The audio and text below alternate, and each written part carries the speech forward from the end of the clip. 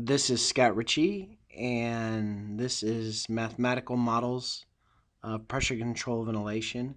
And today I'm going to be talking about pressure control and my inspiratory time fraction affecting mean airway pressure.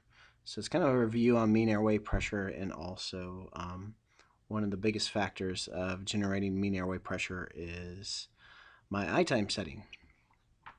So if we look at my simulator, this is Rob Chatburn's mid-frequency ventilation simulator, and it's based on mathematical models of pressure control ventilation. I'm going to look at my graphs over here, and specifically this graph here. You see this red dashed line? That's my mean airway pressure. And let's look at my patient variables. I made a patient with a very low compliance, approximately 20, and low resistance, 5. And right now I have a duty cycle of 25%. So this is a 1 to 3 IU ratio. Now, one way we can increase mean airway pressure, of course, is by increasing my inspiratory pressure. So I currently have it on 20, and we're going to watch this red line in the right-hand corner. And I can increase that, and as you can see, the red line goes up. That increases my mean airway pressure. So if we were maxed out on our FiO2 setting, we can increase mean airway pressure by that.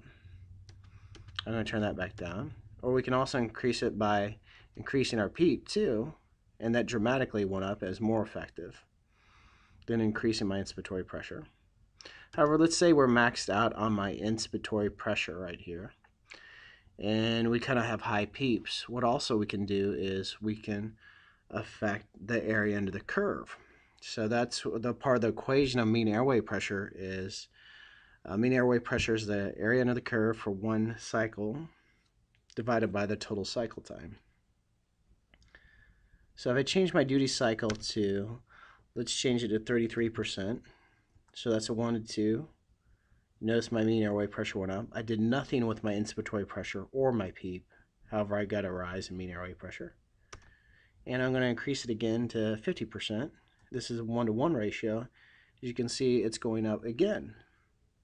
And this is why modes like airway pressure release ventilation, bi-vent, bi-level are so effective with oxygenation, is it dramatically increases my mean airway pressure by this duty cycle.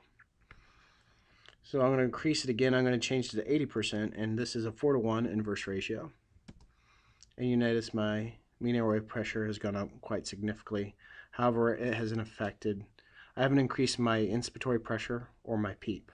So let's see it in the ventilator model.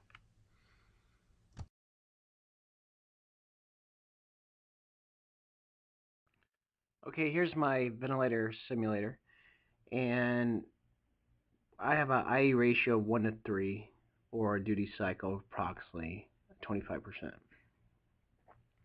And that's going to generate, I'm opening tab 2 on the upper left-hand corner, a mean airway pressure in yellow of 11 centimeters of water. And I've set pressure control 20, a PEEP of 5. I'm going to keep this constant. I'm changing the IE ratio now to a 1 to 2, changing my duty cycle or inspiratory time.